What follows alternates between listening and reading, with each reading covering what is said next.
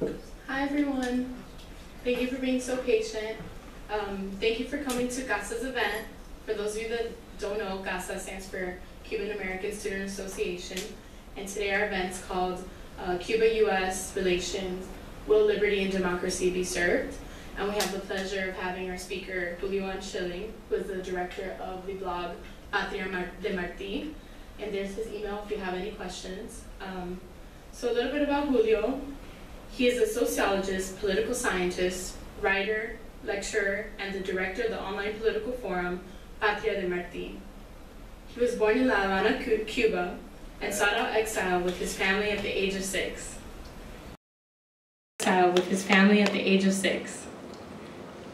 He has a master's in political science from Florida International University in Miami, Florida, where he currently lives.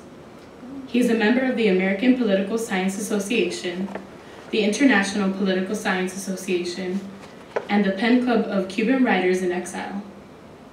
He is the author of the book titled Dictadura y sus paradigmas, porque algunas dictaduras se caen y otros no, which means dictatorships and their paradigms. Why do some dictatorships fall and others do not? This is a detailed work consisting of 2 volumes. This book has received excellent reviews and comments because of its meticulous work that examines, as the subtitle suggests, why some dictatorships fall and others do not. His articles and essays have been reproduced in print and online all over the world, including the United States, Latin America, and Europe. He is currently conducting research for a book on Cuba and its prospects for democratization. As a lecturer, he regularly participates in forums and events generating discussion. His blog, Bandera Cubana, co-sponsors the Symposiums for a Free World, a series of conferences designed to promote greater political awareness in regards to liberty and democracy.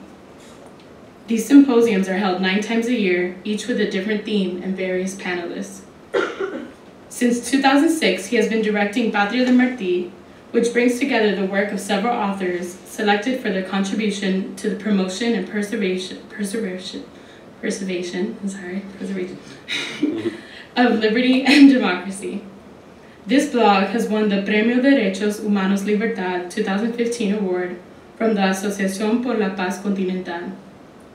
Yesterday, at the Bandera Cubana event in Boston City Hall, Mr. Shiling was giving an award for his dedication and passion for Cuban issues.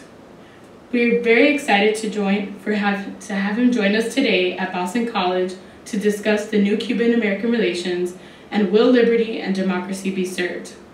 Please give a warm welcome to our wonderful guest speaker, Julio Shiling.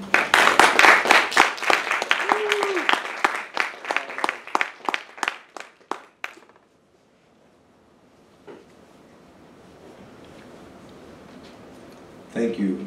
I want to thank Lourdes, Talavera, and CASA, the Cuban-American Student Association, Bandera Cubana, which facilitated yesterday's event, and Boston College for having me here. I want to thank all of you for making time. I know with competing issues and in school how much valuable your time is. And I want to thank God for allowing this opportunity and giving me this opportunity to be here with you. Recently, the United States reestablished relations with Cuba. Many have seen this as a favorable issue, something that will have consequences of a favorable nature. I want to go over with you that scenario a little bit and bring into perspective a little bit of history, because it's basically was just a couple of days short of 54 years since the relations between the United States and Cuba were severed. First, one has to understand, the background of why they were broken. It's important to, and I don't want to dwell on the historical aspect, but the truth is sometimes the present, you can't really tune in on it if you don't bring into context its historical place. The current regime was part of a coalition that was fighting previous dictatorship to gain access to power. The U.S. did play an extremely important role in two main aspects regarding that belligerent campaign. Number one, in public relations, the American press, particularly the New York Times, did a tremendous job in promoting the guerrillas that were in the hills. Fidel Castro once said that he got his job at the New York Times, and essentially that was true because they really weren't that many insurgents, and Herbert Matthews facilitated, gave them an avenue of discourse to the world that would not have been possible had a newspaper with the weight of the New York Times not done so. And the second thing is an embargo. I'm talking about an arms embargo that the United States placed on the previous dictatorship, the Batista regime. This embargo essentially occurred right when there was a spring offensive that was to lend a somewhat damaging role to the guerrillas. Well, it never materialized because of the arms embargo. And that occurred months before the Batista regime collapsed. Cuba's dictatorial path has to be, again, understood that Cuba is the only regime where it is communist and yet it denied having a communist underpinning. There is no other case in history that reached power, a Marxist movement that reached power that explicitly denied its communist underpinning. The fact that it was a coalition was, to an extent, part of it, but the movement, the 26th of July movement, was predominant, especially once Batista left. And even then, it articulated very strongly that it was not communist, that it was democratic. Within less than 2 years, Cuba was in fact a totalitarian state. In other words, the unions had ceased to exist. There was no free press. There were no other legal political parties. Obviously, there were no elections. So, in effect, in tremendous speed, in less than that time, Cuba was officially totalitarian and was beginning to receive Soviet aid. The aid that the Soviet Union gave Cuba in 30 years was more in current dollars than what was given in the Marshall Aid after World War II. We're talking approximately $10 billion a year that was funneled to the Castro regime. And immediately upon gaining power, the class war struggle that Cuba promoted throughout the hemisphere began immediately. There were ventures into Venezuela, ventures into Central America and South America, the training of personnel with those objectives. Because again, the notion of class struggle has international implications. In other words, they were being consistent with an ideological belief system that necessitated that type of action. And it was enormous recourse, precisely why the Soviet Union was given this huge amount of money. At the same time, U.S. property was being confiscated. In today's dollars, that amounts to over $7 billion that was confiscated. And nationalization processes are legitimate, but there's an indemnity. In other words, there's a payment. You pay the person or the company when you confiscate, when you nationalize a property. Well, this did not happen in Cuba. They were confiscated, and that was that. Close to 6,000 U.S. persons or businesses were confiscated. This placed with the Cuban model within a tremendous dilemma. In other words, it had a high cost of maintenance a high cost of maintenance internally as far as keeping in line, because remember, every dictatorship is able to maintain itself in power only if it is successful in stifling opposition. In other words, if it is limiting the ability of the opposition to challenge you.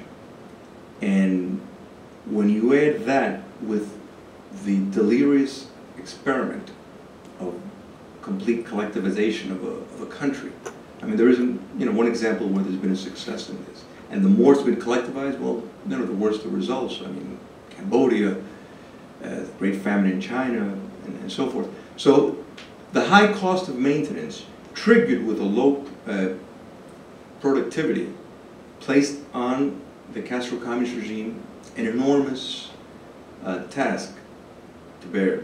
That's where the Soviet aid was crucial. Well, the United States reacted. It reacted by limiting assistance to Cuban opposition leaders. It helped finance an invasion. And all this was consistent with OAS Charter, the Organization of American States Charter, and the Rio Treaty, that basically said that no communist dictatorship was going to be tolerated in this continent. This was consistent. So the United States, in essence, was not acting without any legitimate basis. There was, agreements that specifically called for the confronting of Marxist regimes in this continent. The embargo, which again, you hear from many call it blockade, but this is a euphemism that in essence is a propaganda piece that the regime puts out, and basically people that either support it or have to be awfully ignorant to be able to substantiate that, because there is no blockade unless we redefine what blockade is. You circle and circle and somebody. Cuba trades with over 170 nations. The unilateral decision of one country, the United States, to not trade with a country, not give it access to its credit, is not a blockade. It's sanctions that can be called an embargo. And the United States was faced with the fact that missiles were placed in Cuba. This was extremely challenging, and I'm bringing this historical context because the fact that relations, again, when we get to that, we're going to get to that real quick, comes up, you just can't erase that with an imaginary picture that the problem has disappeared. And those missiles were aimed at the United States. Later, a pact between Kennedy and Khrushchev, which in effect, in exchange for the U.S. removing its missiles from Turkey, and a guarantee that there would be no serious attempt to overthrow the Castro government. Well, in effect, they agreed to remove the missiles. The embargo, it must be understood that it has not been a consistent policy of the United States government. It's dependent upon who was in the White House. Politics changed. For example, President Ford in 1975, in effect, loosened the embargo by allowing U.S. companies in other countries to sell to Cuba. President Carter loosened the embargo, allowing travel and remittances in 1977 and 78. President Reagan tightened the embargo by limiting spending, limiting travel. And President George Bush, the father, tightened the embargo by signing the Cuban Democracy Act, which in effect gave Congress the ability, because remember, up to this point, the embargo and whatever happened was strictly executive orders. In other words, the president could, unilaterally make these decisions. Well, the Cuban Democracy Act in 1992-93, in effect, gave Congress that ability. President Clinton both tightened it in one end and loosened it in the other, allowing exports, allowing food to be sold to Cuba.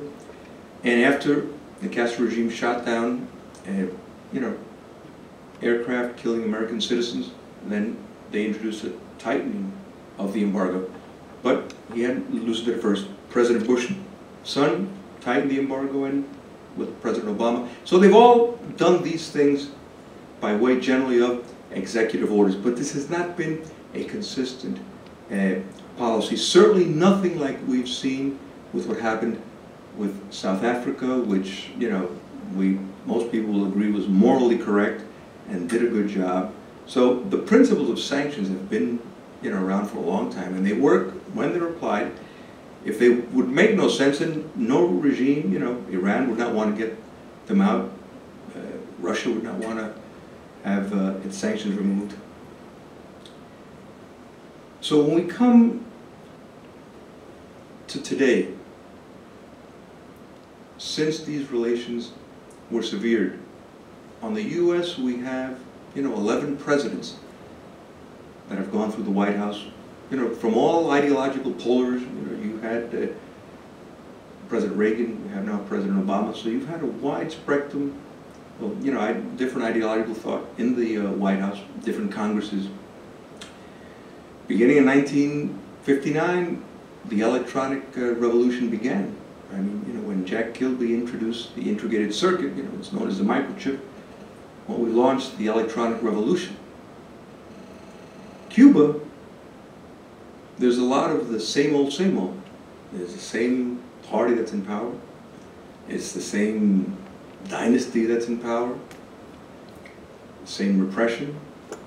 They didn't take part in the electronic revolution because they were busy making other revolutions across Latin America. So the fact that they internally produced a lot of misery, well, the embargo and the United States has been a good scapegoat, but again, it defies a reality and really the logic of anybody that understands legitimately how economics works to be able to blame the United States.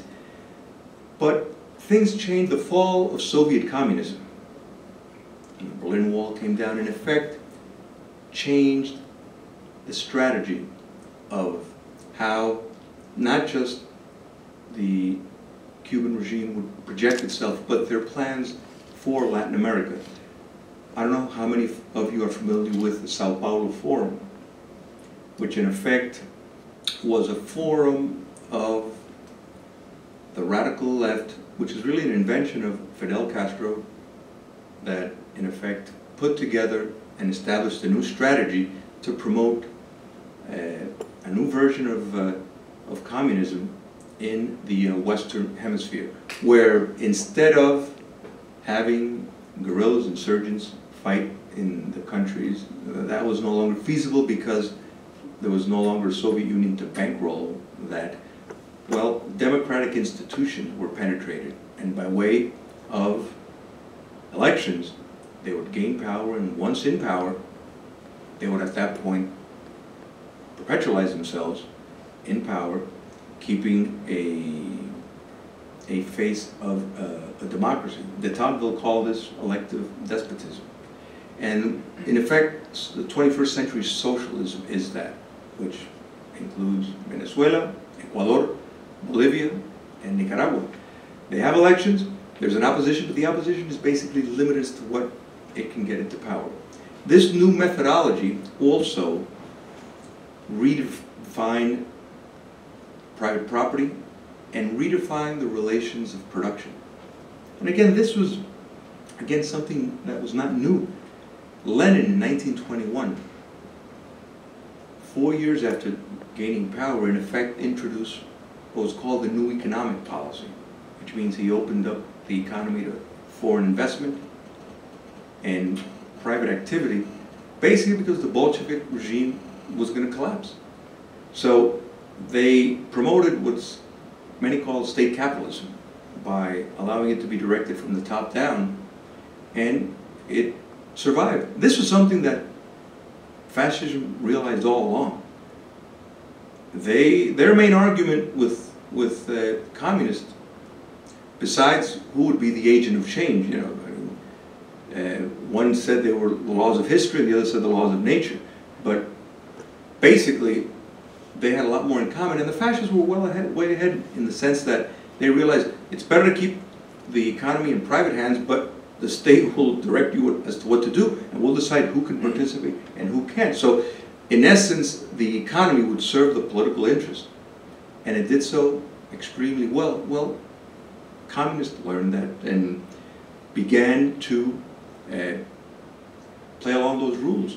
China in 1978 began that course, and if any of you listen to the Chinese leader at that time, Deng Xiaoping, his arguments, this is all basically, I mean, the China model is socialism with Chinese characteristics, which essentially is a liberalized economy, but a Leninist state in power. Why? Because they realized that private property and market economy works, but that it can commingle with tyranny for tyranny's advantage. So this new methodology, when the Soviet Union collapsed, Cuba opened up to this as well.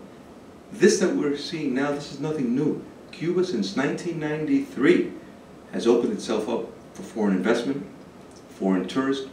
It had a dollar economy for many years, which is something that even other Latin American countries don't have. I mean, they've stopped it now, but for many years they operated with dollars as well. Tourists have flooded, businesses have flooded Cuba since then. So this hybrid economy, in effect, has produced something that also emulates China, but in much greater proportions. 70% of the Cuban economy, 70% is run by the Cuban military. In fact, the biggest hotel chain in Latin America, owned by a Latin American entity, is Cuban, Gaesa, which is the military conglomerate that owns the tourist sector. Right? So, you can't equate what we understand as a free economy or free enterprise system here and think that that has an equal status in Cuba.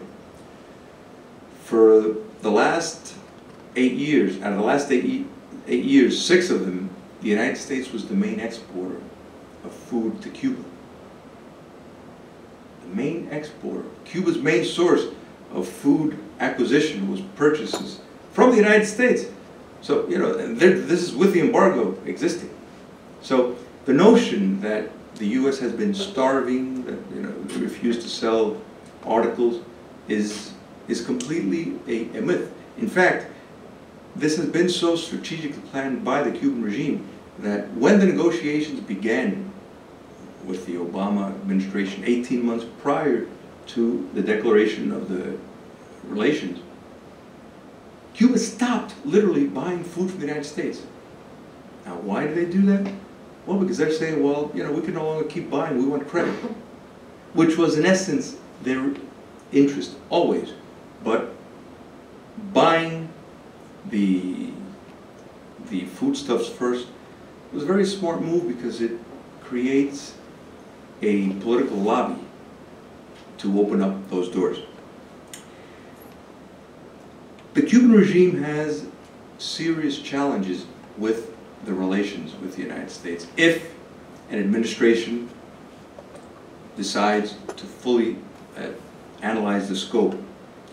First, Communist Cuba is a pathological violator of human rights. But that could be an understatement when you take into account the Rome Statute of the International Criminal Court's categorization for crimes against humanity. It lists 11 crimes that are considered crimes against humanity. Cuba habitually violates 4 of those systematically. 1, imprisonment, arbitrary imprisonment for political reasons. 2, torture. 3, murder. And 4, forced deportation. This is a customary practice of the Castro regime, and its tremendous impact on public opinion to try to make that disappear is a constant, but the fact is that it's there, and this is a major challenge for the regime. The issue of slave trade in the workplace. We all hear, and the regime promotes itself as having, being a powerhouse in the medical field, graduating all those students. Yet all Cuban medical personnel that goes anywhere in the world, Africa, Latin America, anywhere, they charge. They charge money. This is the second biggest entry of funds for the Castro regime. And they confiscate 90% of what they charge. So when you see a Cuban brigade in Haiti working, they're not there for selfless reasons. The United Nations is paying the Castro regime, and the Castro regime pockets 90% of what they pay. This is an undeniable fact. Now, why do these countries allow it? Well, those Cuban doctors may go in places that other doctors, national doctors, don't want to go to. Take Brazil, for example. A lot of doctors may not want to go inside the rural areas. Well, so I can understand, if you put all ethical considerations aside, why that may interest the government of Brazil to allow, to pay for this service, because they can't get doctors to want to go into those areas.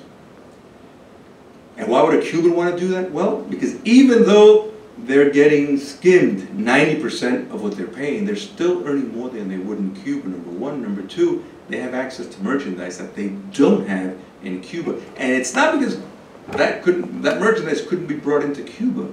It can. Again, Cuba goes to Panama in its free trade zone, and they could go anywhere. In fact, if you go to the hotels in Havana, you'll find American products everywhere that are brought in by this way. So why do they go? Well, because it is more feasible for them to buy something in Haiti or Brazil or Venezuela than to be a doctor in Cuba. So the regime monopolizes on this, and in effect has, in 21st century terms, a slave trade. And there have been successful cases that have won in court against Cuban companies. Cuba also has the problem, as I mentioned, $7 billion in confiscated property.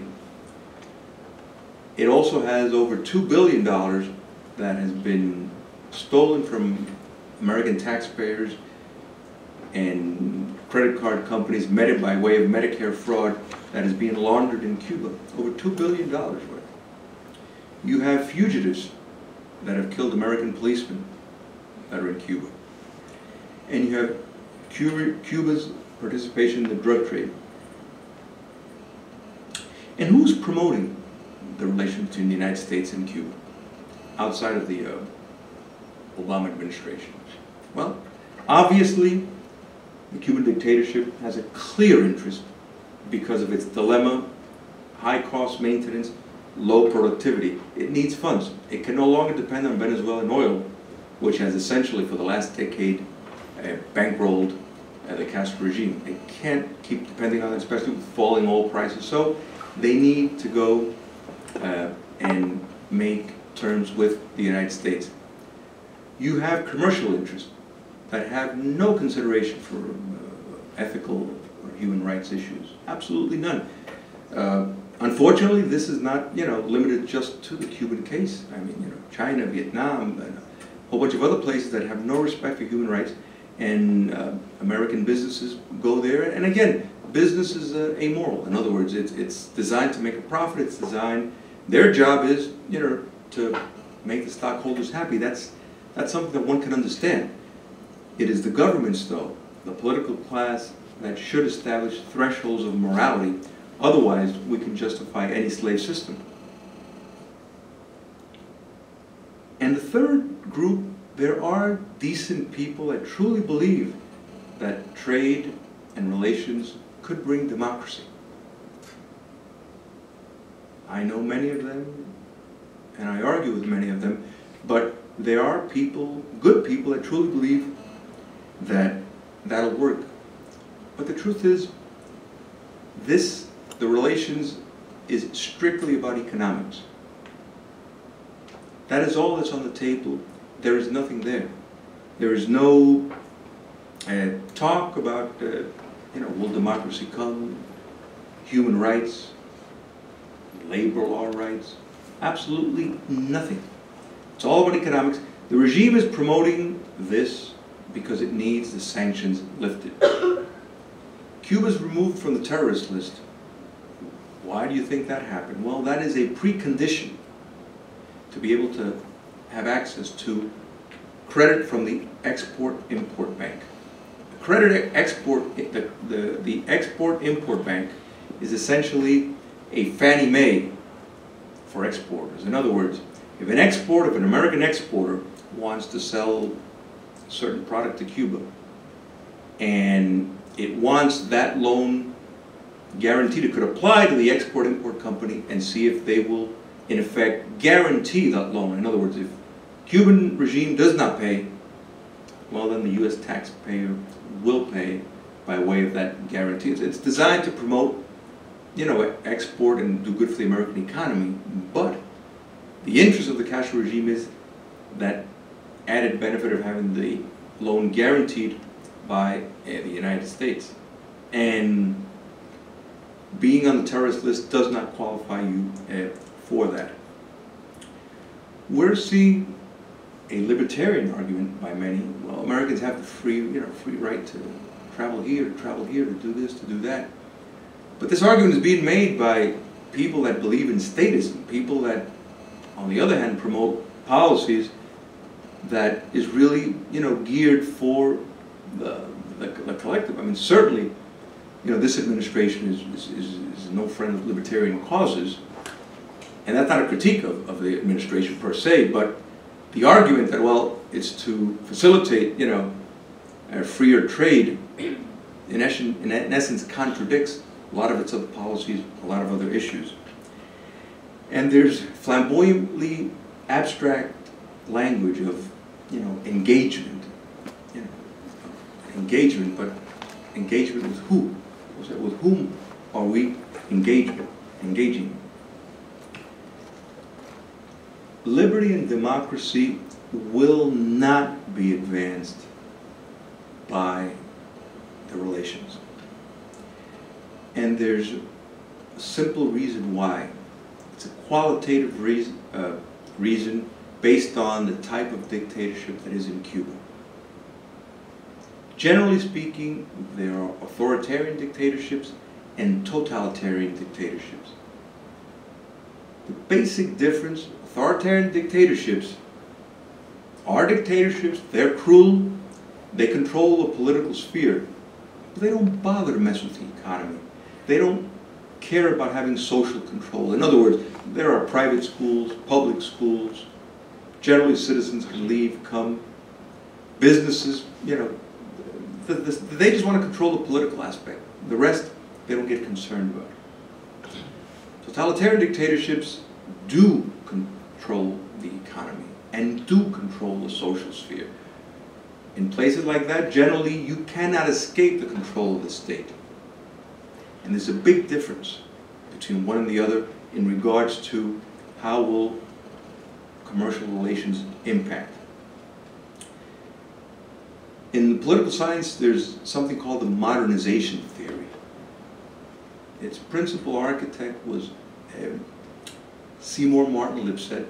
And basically, it goes like this. It says, well, as a country modernizes and progresses, the business class will put pressure on the political class to democratize.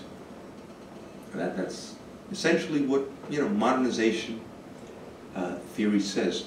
And it has worked in Taiwan, for example, in South Korea, in Brazil, in Greece, in Spain. But these cases that I've mentioned were authoritarian dictatorships. They were not totalitarian. The same scenario of trade, we look at China, we look at Vietnam. No democracy in sight. it's because of the notion of civil society. In other words, society, everything that's non-governmental. In authoritarian dictatorships, civil society does not disappear. It continues to coexist even though there's a dictatorship, which means that there's more room to express yourself, there's more room to challenge the regime. In totalitarian dictatorship, civil society does not exist. Zero. Absolutely zero. In fact, in Cuba, they don't even call the private sector private. They call it the non-state sector. They don't even call it private. And that other 30% of the economy that is not owned by the regime, in effect, is controlled indirectly by the regime, because if you have anything from a little ice cream stand, if you pronounce yourself politically against the regime, you are out of business, and you're lucky if you're not in jail. So this control, this mechanism of control, that in effect, if you want to prosper, if you want to, get ahead. Remember, in the authoritarian model, you don't need to suck up to the dictatorship. As long as, you went about your business.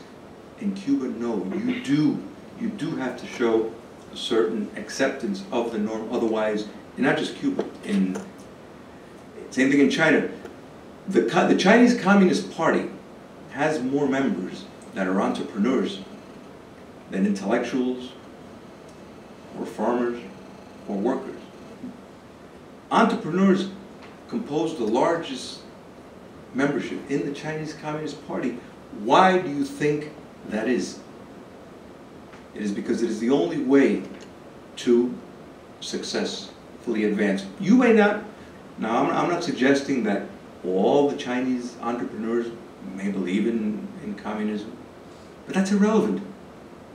It really is irrelevant, because they are not challenging the political system and sticking to whatever instructions the party gives it as far as where the economy, what decisions to make, and so forth.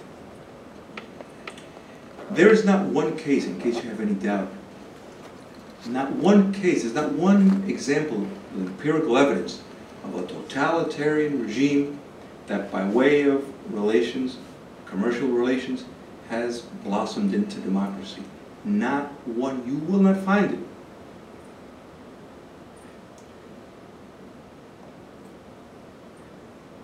What the Cuban regime is looking for is, in the near future, the model of what can be termed as Asian communism. In other words, China or Vietnam, where you have a liberalized economy, but you have a Leninist dictatorship, a one-party political dictatorship, and they coexist perfectly.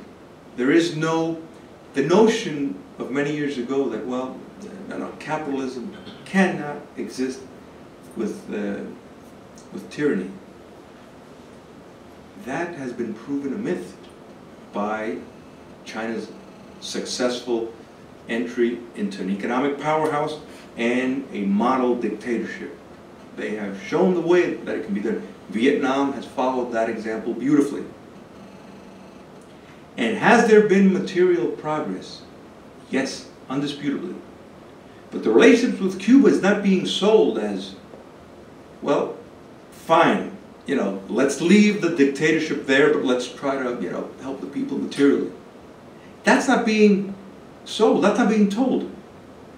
We're being lied to or expected to believe that somehow Cuba's going to be an anomaly and will defy all empirical evidence that we have up to date as far as a political model of total domination going into a democracy because of its commerce between its citizens and a free country.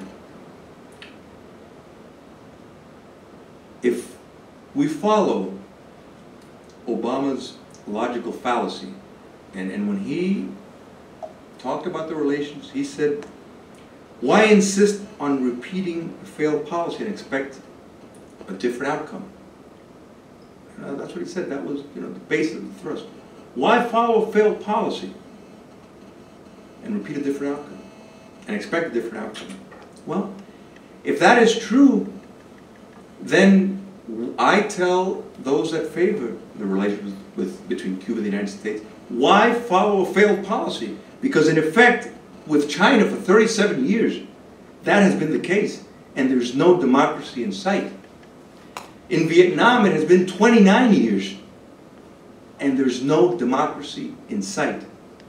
So why do we think that what hasn't worked in China and hasn't worked in Vietnam will work in Cuba? So if the sanctions was wrong, well, this is also wrong. When you add the fact that Cuba already for 22 years has had a hybrid economy, has liberalized its economy, has allowed free enterprise, has allowed foreign investors, has allowed tourists to go in, and still no democracy, well then this is more of the same that's been tried and has failed if the parameter we're seeking to cross is democracy. If it is not, then sell it as a material betterment for the people, and just throw in the towel that, hey, tyranny is here to stay, let's accept it. There will be no mojito revolution in Cuba via economics. There will not be.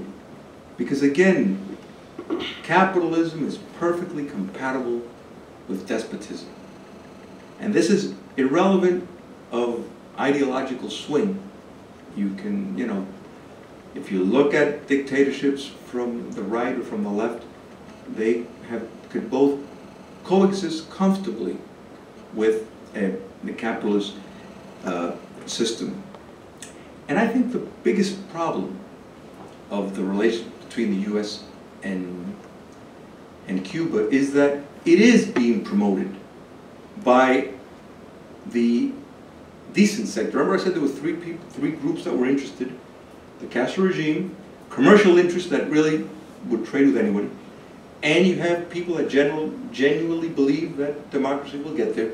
All right, that third group, all right, I think there is a cause and effect problem, because in Cuba the issue is not economics. The problem is ethical, the problem is political. Economic determinism, and I can't stress that enough, in a totalitarian dictatorship is a moot point. And I just want to go through some of the rationalization before concluding that I'm sure you've all heard. Remember the people-to-people thing, that, oh, people-to-people, that's going to work. Well, first of all, again, it's delusional because there is no civil society in Cuba. That's number one. Number two, tourists have been going, European, Canadian, Latin American, since 1993 in huge amounts. In fact, China, if we want to go back to the China model, receives 65 million tourists a year. It's the second tourist destination in the world. Democracy is nowhere to be found. So tourists are an irrelevant factor in promoting a democracy. The notion of, well, this will introduce new ideas. Cuba's problem is not about ideas. It's about space to promote ideas that Cubans know very well. And again, if the idea that, and these are, I hear this from people that, have dedicated a life to challenging the regime and somehow feel that this could do it. And, these are positions they think, well, this is going to infuse new ideas, this is going to infuse a new way of thinking. But I go, but this is, Cubans are not alien to certain universal truths. I mean, it's easy to conclude that if you speak against a regime and you get, hit in the head, that's not right. So you don't need, an infusion of idea to tell you that that is the way to go. Internet connectivity, this is another, point that's being made. But again, to believe this, you're dependent on the ignorance of the person in front of you, because Sprint, since 1996, offered the regime to build their internet system. They weren't interested. Spanish telecommunication companies, Italian communication companies have done the same thing. China has an excellent ability to build internet connections. There are Vietnamese companies that do the same. The Castro regime hasn't been interested. Google offered basically to do it for free. The Castro regime said no. Why? Because this is about two things as far as internet connection. One, control, and two, money. We hear that the problem is a thing of the past. We even heard, Pope Francis say this. This is morally repulsive, because that same dictatorship that took power 56 years ago is in power today. So this is not an issue of the past. This is not just an issue of two democratic nations that were arguing over some border dispute and it's time to make peace. No. This is an issue that there is a regime that flagrantly violates the most fundamental human rights and continues to do so. And are we as a society supposed to just accept that and say, well, good for you? And again, the notion, well, the embargo hasn't worked. Again, it's the same logical fallacy. What are you upholding the embargo to? Because again, you've had different administrations that have taken different stances, tightened it, loosened it. Embargo worked great in South Africa in promoting a regime change that, most people would applaud. Then, if the embargo hasn't worked, again, the engagement with China, with Vietnam, hasn't worked. So, what do we try now? And lastly, before concluding, the notion that, well, we trade with China, or we trade with, Vietnam, we trade with Saudi Arabia. Well, two wrongs don't make a right. In other words, the fact that U.S. policy is not correct with a regime, whether it's China or Vietnam, is not correct with Cuba either. To conclude, the relations is all about money. A lot of money, and a dictatorship can give you something that no democracy can, and that is it can give you a piece of the pie. It can give you a labor force that will not strike, that will not challenge you, and in essence, you have the ability to make a lot of money, not be challenged, have problems with environmental laws or labor laws, and not have competition. Because when a dictatorship gives you a slice of a sector of an economy, you're going to operate extremely comfortable. This predatory opportunism, if one truly believes in human rights and in liberty, must be challenged. Democracy can't be separated from liberty, and if this is accepted, if this relationship between the United States and the Castro regime is accepted without any strong denunciations of human rights violations, of conditioning in certain aspects, this is damaging much more than the Cuban people. The Inter-American Democratic Charter, which was a charter signed in 2001 by most of the democratic states in Latin America and the United States, in effect stated that democracy was a standard and that no dictatorship would be accepted. Now, why would they sign that? Well, what's the purpose of that? Well, very simple. It's to set parameters to make sure that dictators and dictators-to-be understand that they're going to pay a price if they cross certain thresholds. When President Obama opens the door to communist Cuba and does not publicly make the policy of the United States a condition of respect for certain human rights, of democracy, built into the American law, sanctions would be lifted immediately political prisoners are released, if political parties are allowed to legally operate, if independent unions are allowed. I mean, this is not, you know, it's not even asking for the Castros to physically walk out. It's basically, you know, asking for conditioning certain minimum things that any civilized society has. So why would that be a problem? Why would that be a problem in asking of a country that you're establishing diplomatic relations, that you broke diplomatic relations because it stole a lot of money from property of your citizens, and it basically invaded a lot of the neighbors that you have and promoted subversive movement? I mean, what is the challenge? So I think that in looking at this and in understanding that democracy is but a little island in a sea of historical despotism. It's a small experiment. The United States is the most successful, consistent democracy, but it is vulnerable.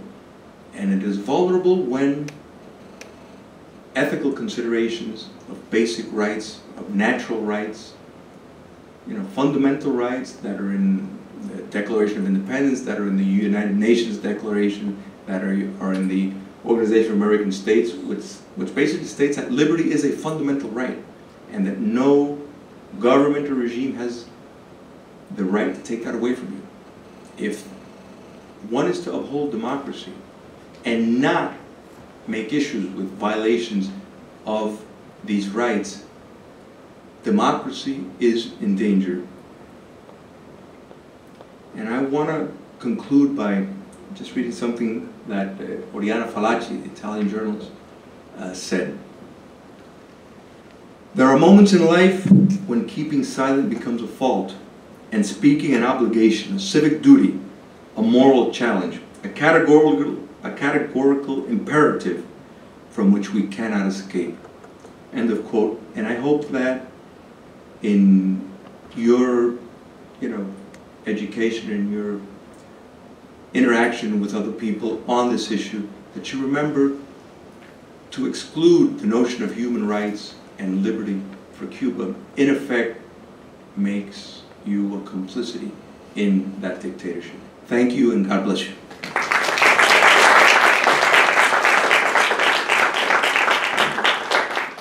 Thank you so much, Julio. Now we're going to open the floor to questions, so if anyone has any specific questions they'd like to ask. You touched upon the subject on people believing that for this to be solved, it has to come from within the people of Cuba. I want to know, what do you think about that? Do you agree with that statement? And if you do agree with that statement, how should that be approached, if not through the American government? Well, the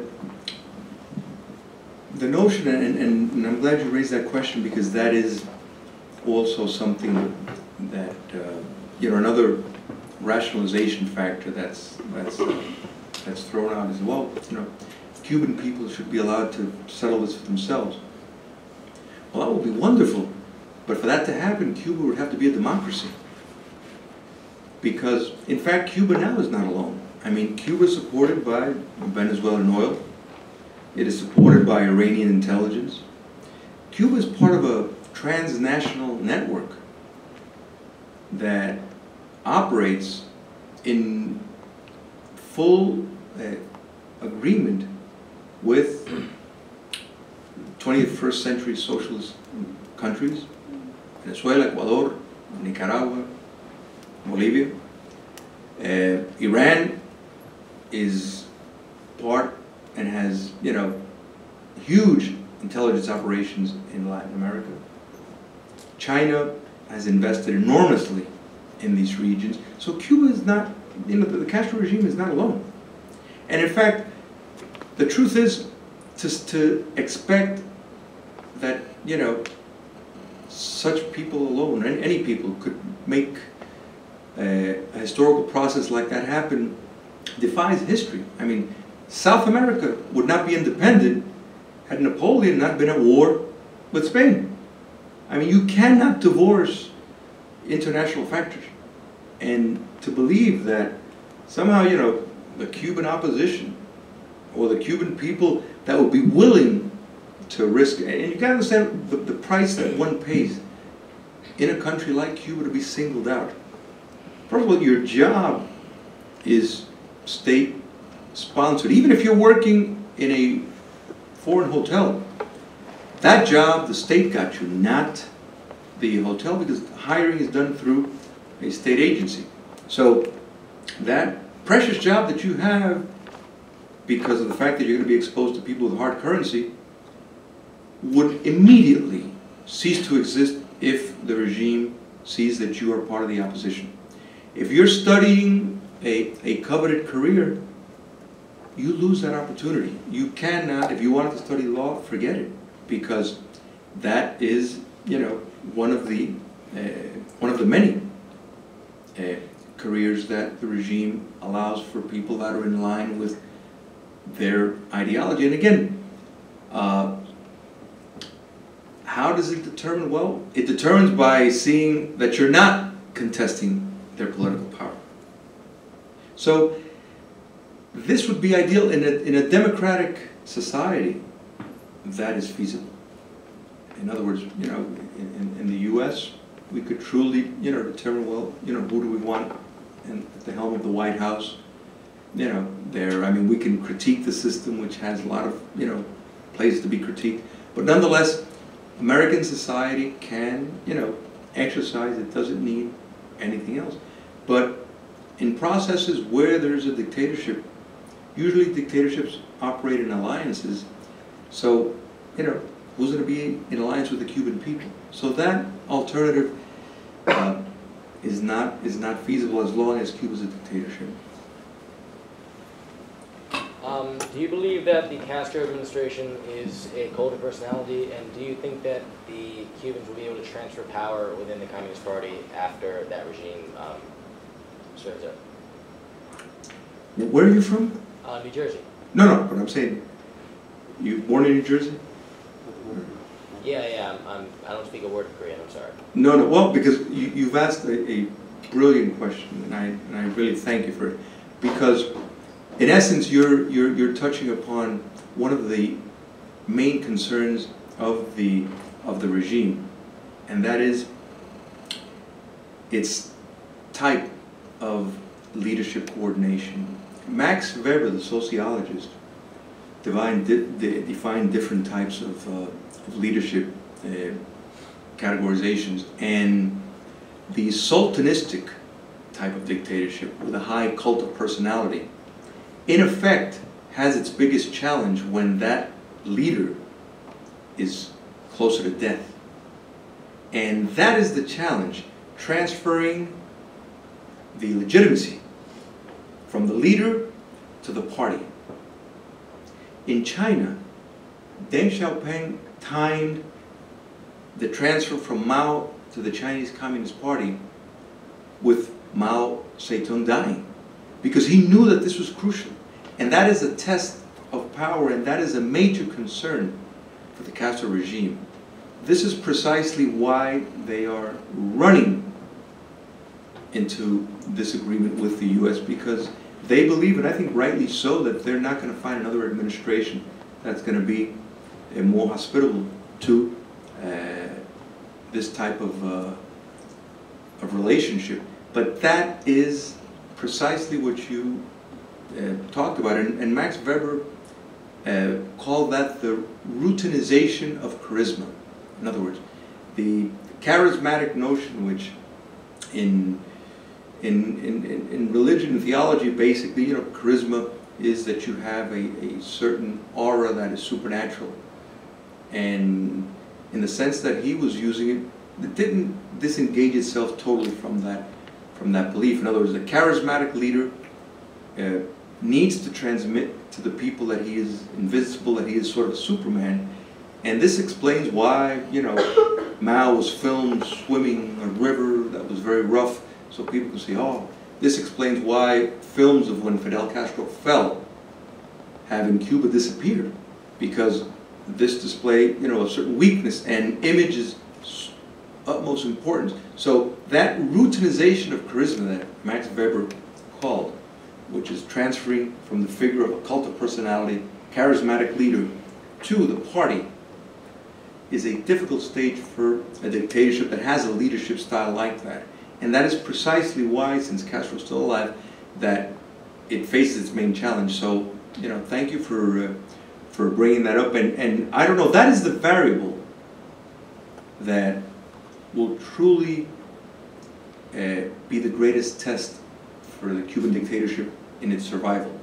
I would have liked to seen that happen with sanctions in place, for the simple fact that I think the Cuban regime would have been most enticed to open up itself politically had the sanctions been in place and had they been faced with the, you know, the fact that Castro's dying.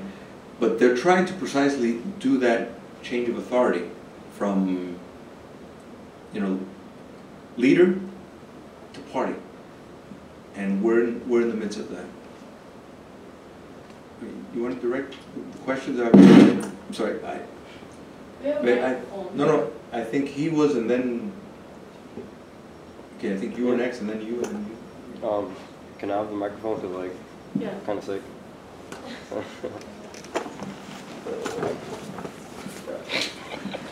right. So I'm Michael. I'm from Miami, Florida too. I'm from Hialeah, the dentist Cuban place in South Florida. My sister goes to FIU too. She's getting her master's. So I just have like one question. So I'm just wondering like why the U.S. right now is kind of like focusing their energy, well not all their energy, but like their energy on this embargo, because this embargo was set, as you said, 56 years ago. 1 year after Fidel Castro had risen and seized his power, and 1 year before Obama was born. I searched up that fact a little ago. And I was just wondering, like, why are they doing that now? Because, like, yeah, they're trying to make this seem as if it's going to go through, but you said Obama said, you know, they just keep on trying and they're not succeeding. They're like bringing up that new embassy in Havana, like just to try to like strengthen this, you know, this idea of, yeah, this embargo, we're gonna, you know, take it out. But I don't know, like I see this issue as like just something to bring up to strengthen like not only Obama's like strength as president, because you know he really hasn't done anything, but also like president, oh not president, but like presidential candidate Hillary Clinton, because you know she spoke at FIU about all this to try to, I guess, like strengthen her powers, because she saw that Obama had like 50% of like the Cuban-American votes, and my family didn't vote for him. But you know, so I'm just asking like why now, you know? Well, I think all presidents, you know, want you know, a certain legacy, and you know, on a personal level, my main problem with the initiative of Obama, well, on this issue, is the fact that I truly question if the promotion of democracy is at the forefront when that's not even an issue that's raised. You know, when you negotiate something, if you're going to negotiate, and obviously, you know, Communist Cuba has more to win than the United States in this. I mean, you know, certainly the United States is not in a position of, you know, economic collapse. People are not living in the misery that they live in Cuba. So, you know, you would think that the United States, being in a much favorable position, being, you know, the most solid democracy in the world, would promote a certain amount of, you know, democracy, human rights, and so forth. And I don't see that. This is a strategic move, because the president is essentially, by way of executive order, opening up and weakening the embargo as much as he can, because it has an objective of vascularizing special interest. Now, what I mean by that is, by opening up and allowing cruise ships to go, well, those are commercial interests of American companies want to go. Well, those commercial interests are going to go to Washington and tell a congressman that may have not have supported, the sanctions, it may not have supported lifting it, to say, hey, come on, let's do it. You know, I mean, we give money to your campaign. This is the idea. It's sort of whetting the appetite. It's the same strategy that the Castro regime uses in buying a whole bunch of American agricultural products, paying cash for it, and then all of a sudden they start talking about establishing diplomatic relations, and they stop buying. And when they ask, well, why are you not buying? He says, well, you know, we don't get credit from you. Look, the Chinese are going to give us credit. Well, the Chinese would have given you credit before. But there's a reason for that, and that is because, again, you successfully established a lobby of commercial interest in Washington with existing, you know, trade. So that is, in my estimation, the strategy of the Obama administration is moving it as fast as possible, because I believe that he also feels that, irrelevant of who wins the White House, even if it would be a Democratic candidate, that they're not going to be as moving forward as he has. I think there would be a greater sensitivity to gross human rights violations if it were, you know, some of the other Democratic candidates, and much more so, you know, Republican candidates. President Obama has not, you know, demonstrated really a disturbance with that. Neither has Pope Francis. You know, and it's not because he doesn't like politics. He certainly gets involved in politics, you know, but he chooses his politics. And probably his biggest, you know, difference is that, well, you know, the Cuban regime is an atheist state. If it were an atheist state, if it were a Christian state, he probably would, you know, open-heartedly support a lot of that. And part of this is the rhetoric. The rhetoric that the Cuban regime projects. In other words, it projects a language that seduces a lot of people. You know, it talks about equality, yet what it really is a caste system, that if you're well politically connected, you are well off not just financially, but you are above the law. All right? You can basically do what you want as long as the regime feels that you are good to them. Everything is excusable because they make the law. If Bill Gates violates the law here, and it's a serious enough offense, he can go to jail. Well, that doesn't happen in a country like Cuba or China or North Korea. You know, if you are well connected, that will be put under the table, because there is no rule of law. Okay, I think he had a question. He had a question. You go next. You go next. So my question is, if we suppose the goal of opening up relations with Cuba is to bring about democracy, and it's not just an economic ploy, then what alternatives do we have to lifting the embargo? Because you mentioned South Africa as an example several times, and I see the situation sort of different than that. In South Africa, there was more international support for an embargo, and in this one, it's sort of a unilateral approach from the United States. So I guess what alternatives do we have to an embargo in enforcing democratic change? Well, and you're absolutely right about, you know, the embargo against, you know, racist South Africa was international, and that's good. And that was, you know, very successfully executed. And the problem is that, you know, the Castro regime has been, since day one, working on a massive public relations campaign, which is something that, you know, a racist regime in Africa did not do.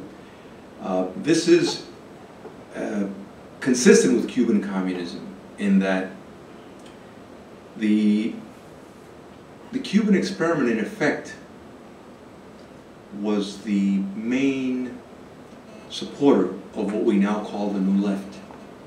In other words, it opened its doors, intellectuals, to anyone that essentially was, you know, anti-capitalist. it was much less discriminatory. For example, the Soviet Union, in its elite thinking, had more of a closed-door policy, same as the Chinese. Yet, when Castro comes to power, it had a completely different vision as far as the making of the new man. And that attracted, a lot of elites from all walks of life. Some of them, changed their mind. Jean-Paul Sartre, for example, later on critiqued the Castro regime, but that was after many years of lending it tremendous legitimacy. And this has worked enormously. Cuba brings in a lot of students to study over there. But this is not done with a benevolent purpose alone. This is done much more so to establish ambassadors that will go back to their country and will clean the image of the repression of human rights violations, the fact that there's no liberty. I mean, it's very difficult to defend a system that for 56 years has had the same family in power, yet they're able to do that. Why? Because they work completely through the notion of multilateralism that they promote, for example, in the American, the Western Hemisphere, particularly with a lot of the small Caribbean countries, because they count as a lot of numbers. There's a lot of numbers there. And then they can haul votes against condemnation for human rights violations. They do that all across Africa. They do that for years. And a lot of these states have a certain, they may not particularly like the Cuban model, but there's a certain level of debt because of the fact that Cuba invested in them years ago, you see. So they have the ability to project an image that even though, no serious thinker can say, well, no, they don't violate human rights, or that's a democracy, or, no. But yet they still support it, and they will not do anything to condemn it. So that's why, on the international basis it hasn't worked. But I think there's really been no consistent policy by the United States to promote the sanctions against the Castro regime. There really hasn't. And, if the leader of the free world does not do that, and again, the notion, people, the policeman of the world, well, if the U.S. had not taken the position of, if not policemen, at least, assisting the policemen of the world, we would probably all be speaking German or Russian. So I think that, there is a fact of international player that if the United States does not have, it'll be filled by others. And again, we see that in Syria, where, Putin has a position today that he didn't have prior to Obama's, red, pink line establishment that he didn't come across. Well, that was quickly filled. That vacuum was quickly filled by Putin. So I think, there's got to be political will in Washington if they really wanted to promote that. I just had a question. Earlier, you mentioned that the opening up of economic relations does not lead to, advances. I'm sorry. Earlier, you said that the opening up of economic relations does not lead to advances in liberty and democracy. I failed to catch how. Do you mind just explaining that a little more? You failed to catch how that. I didn't understand how opening up of economic advances did not lead to advances in liberty. Well, there are close to 1 billion Chinese that will, tell you that there's no liberty and democracy in China, and that has opened up trade. Trade will only promote democracy in authoritarian dictatorships. I mean, if your question is, and what I'm trying to, maintain is based on what we have as historical evidence. I mean, if we say, well, could it happen? Well, I mean, if we're going into the realm of possibilities of the unknown, that's a different issue. But based on evidence, there's not one concrete case of a totalitarian dictatorship that by way of commercial relations with the free world has somehow been contagious in the democratic field. Yeah, I was just curious as to why that never happened. Okay, well, the reason is because what you develop is a society that is domesticated by the system. In other words, if you want to open a restaurant in Cuba, right, and you want to be able to operate that, and you have the ability to make, especially, the way people live in Cuba to be very well, well, you're going to have to not project yourself as being against the regime or against wanting any political change, because you will be out of business. Access to money typically has to come from abroad, from Cubans living outside. If you are able to travel as you can now, back and forth, and you come to the United States, you get money, you make money, you go back to Cuba for your restaurant, you really have no interest in talking about politics. None at all. If you want to stay healthy and run your business prosperously, I mean, it makes all the sense in the world. So this is built into the system. You see, it's built into the system that, you do not want to cross the line of, civil liberties or political liberties, because otherwise that will nullify your ability to operate in any business venture. So, and I appreciate your bringing up that point, because that is super important to understand, that a dictatorship can control an economy. It doesn't have to own the business. By being able to say who can operate and who can't is enough. And this is not the same comparison as, for example, because some people say, well, in this, you need a license to be a plumber in a state or something. Well, the state of Massachusetts is not going to care whether you're, a Democrat or a socialist or, believer or not believer, to give you a plumber's license. It's not going to care. In Cuba, that does matter. If you are contesting political power, you are not allowed to play in the game. Yes, I wanted to ask you about, because I think you had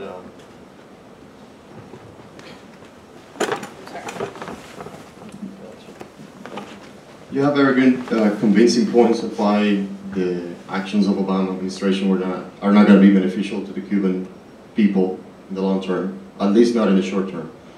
So I wanted to ask you, if you had the executive power to do what Obama did or otherwise, what other actions would you take? Because I see that the people opposing this, they say this is not the best course of action, but they don't give you an alternative. And as somebody that lived in Cuba for 23 years, I really think the people of Cuba are waiting for something to change. And keeping the status quo was almost unacceptable at this point. So I wanted to hear your thoughts on what alternative ways do we have to approach this. I want to bring a point that's very interesting, because it's true that this has, given certain expectations, lifted expectations to the Cuban people, yet ironically, the amount of people that are leaving Cuba is in record high. More people are leaving Cuba since the United States and the Castro regime established relations than before, which tells you that there's not a lot of confidence in, not the United States, but in the promises of liberty, of being able to function successfully without political interference. So, because you would think, well, if, everybody must be, if people really believe that this was the way to go, then nobody will be leaving, everybody would want to stay. And, I mean, you hear on a lot of these programs, well, all the millionaires that are going to be made in Cuba, why would anybody want to leave then they're going to be able to become a millionaire into the U.S., which is, you know, so full of such a competitive society. Well, they leave because they don't see. They've seen this before, in the sense that reforms come and then reforms are reversed, because from the regime standpoint, it's all about survival. It's not a coincidence that Cubans now, which for years the regime did not allow Cubans to leave, now it basically is complicit into allowing Cubans to leave. The fact, anybody that wants to leave Cuba, if they pay the price, you can go and you know, get somebody out, you know, $10,000, $15,000, and you're out. That's it. And this is really an assault on an ethical immigration policy that says Cubans have the ability to come here, and from the moment that they step into U.S. soil, they don't have to wait like other Latin Americans. They're allowed residency right away. I mean, you know, they're given status, preferential status. Yet, if that's the case, then how can they be returning back? So there's a moral inconsistency there that at some point, you know, needs to be addressed. But the idea that, and I do want to touch on what I would do if I had executive power, but President should. yeah. but I want to stress the point, because one would think, I mean, I separate myself and I say, well, if everybody, because the media is, you know, projecting this, there's a lot of hype, you know, Cuban people, a lot of editorials are saying, you know, people are enthusiastic, then one would conclude that nobody would want to leave. And yet, more people are leaving than before, so this, you know, brings that to mind. But I believe that there's a twofold. One, reverse the policies of the diplomatic relations. The Castro regime has done nothing to merit its diplomatic recognition. That is a legitimacy that is being given to a dictatorship that has not changed anything. The notion of reconciliation, all right, remember, it's part of one of the Catholic sacraments, requires two things. One, that you know, stop doing what you're doing that is wrong, and that you ask for forgiveness, that you know, are truly sorry that you've been doing that. And reconciliation is not possible if that act of barbarity continues. So the notion that somehow this is a thing of the past, it would be a thing of the past if all of a sudden, you know, the Castro regime will say, that's it, you know, we've had a, you know, like Constantine, you know, we want to, that's it, stop persecuting the Christians. Well, you know, the Castro regime said, that's it, we're tired of being tyrants, we're going to change policy. But that has not happened, that's not going to happen. So I think these actions need to be reversed. I think an immigration policy, you cannot have a policy that favors Cubans coming in to a country. And I understand fully that it's difficult to separate the economic from the political in a country like Cuba, because of the totalitarian regime, the political inundates every aspect. But you cannot favor a Cuban over a Colombian and then want the Cuban to have the same right as the Colombian and be able to go back immediately. Because that Colombian maybe had to wait many years to be able to come to the U.S. as a legal resident. So that is, you know, an ethical question I think needs to be addressed. But the sanctions can work, and the idea is not that, oh, you're going to starve the Cuban people and that they will revolt. No, no, no, no. The idea is that the regime will seek to truly reform, particularly its political aspect, because it has no other recourse. North Korea is in business because it's a dependency of China. If China would not give it the huge amounts of money that it does, the North Korean regime would collapse. These regimes maintain itself not because of popular support, but because they're very successful in implementing terror. and terror costs money to implement. And if you starve the regime, denying it resources to do that, it's going to have to truly make concessions on its dictatorial system. Yeah, the issue with that is for how long and at the expense of what? I just feel like sometimes the opposition hates more 100 Cuban people in the government than 100 million people that are suffering for right now 56 years. And this government could keep going for easily 10 more years and keep starving the people if nobody does anything. So. See, the point that you raise, and I would like to see this issue debated along the lines that you've stated, because then what we're really asking for is, okay, are we willing to settle for economic betterment but dictatorship permanency? Or do we want the whole thing? Do we want, betterment but with liberty as well? My biggest problem is that this is not being sold as that. This is being sold as being beneficial for the Cuban people, that democracy will come, and that is a lie. That will not happen. Excusing an imponderable, again, what the issue that you raised, the death of the Castro, that transfer from a major concern,